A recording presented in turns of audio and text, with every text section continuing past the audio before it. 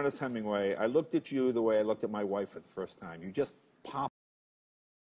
I saw you in Wrestling Ernest Hemingway. I looked at you the way I looked at my wife for the first time. You just popped, and I went, oh, my God, this person's got to be a big star.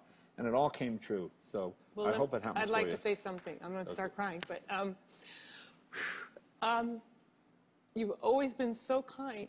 And I'm not that's saying a lot in this business because we like to be mean. There's not been one time that you haven't treated me like I had something to offer. Even when the film was horrible and you knew it, you never let me see it in your eyes. When I made crazy life decisions, you never questioned.